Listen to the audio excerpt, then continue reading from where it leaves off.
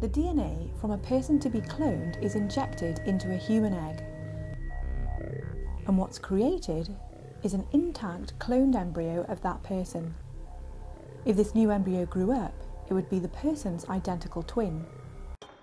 So with cloning, the idea is that you take a human egg, you remove its nucleus, and instead you inject the DNA from a person to be cloned. This turns it from being an egg into a cloned human embryo. It then develops and produces stem cells which can be removed.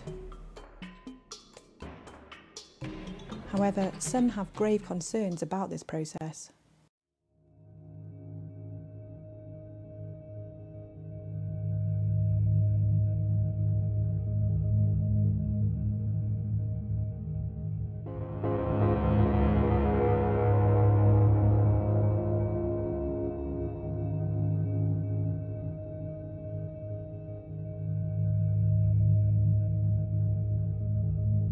Your whole purpose in creating this new life is not to allow it to grow and survive. Your whole purpose is creating it just to destroy it. So you're creating a class of human beings whose only reason to exist is to be destroyed for research purposes.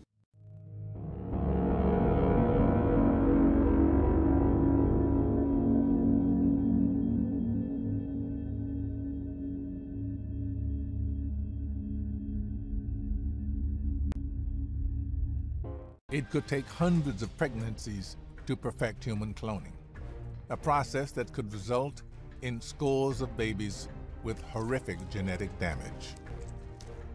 When they're put into experimental animals, they tend to form tumors just as much as they form a cell or tissue, and they don't tend to repair the damage that we're after.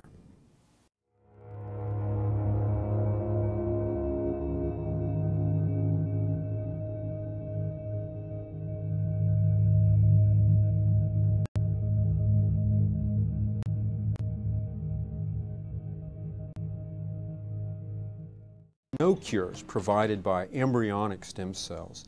There's not even a single patient that's been treated yet because after 25 years of research, you still can't show that embryonic stem cells are safe or that they're effective, even in the animal studies.